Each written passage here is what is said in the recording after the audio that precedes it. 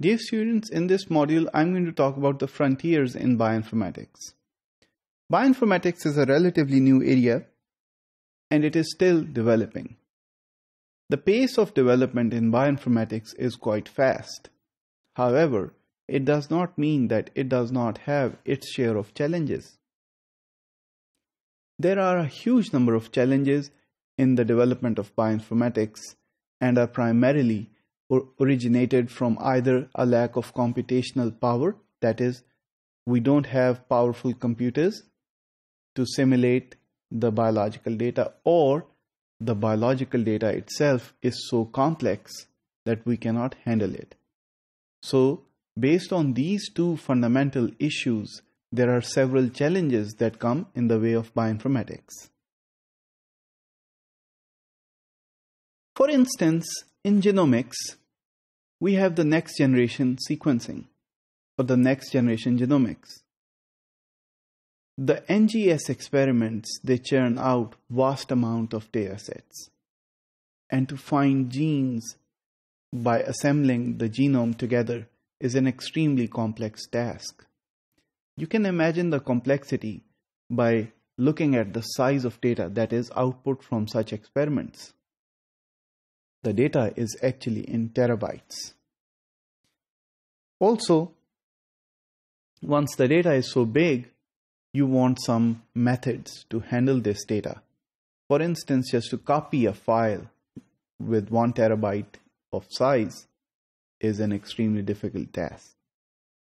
Just imagine how much time it will take to process and analyze that file as well. Also, the genome assembly and prediction becomes difficult once you are even unable to handle the file properly. Obviously, it becomes difficult to analyze the data that is there within such files. In case of transcriptomics, at a level higher than genomics, there are several challenges as well. For instance, several RNAs have been discovered. The types of RNA and the role they play within the biological life is extremely complex. Moreover, these RNAs have structures. So how do their structure and their sequence they play a part in the cell life? The RNAs are known to also interact with proteins. So how do their interaction vis-a-vis their structural interaction goes? How can we model them? Bioinformatics is very helpful in doing it, but still there are lots of challenges that are lying in this field. Next, higher than transcriptomics is the proteomics area, or the protein science.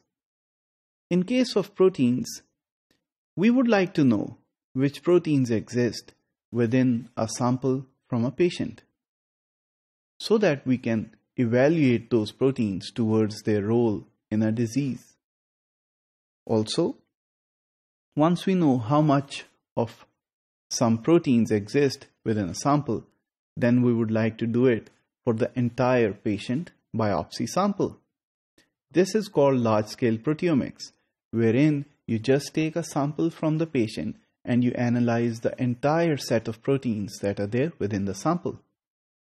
This is very crucial for studying diseases such as diabetes. Also, once you identify which proteins are there, you still want to know which post-translational modifications are there on each of those proteins. So these challenges are computationally hard as well as biologically complex, and they represent the frontier in bioinformatics. In conclusion, bioinformatics is full of opportunities as well as challenges. I am sure you will be up to them after you take this basic course. Next, there are several other frontiers that belong to the cell level. We're going to look at them in the next module, and they include the protein structures, the systems biology, as well as personalized medicine.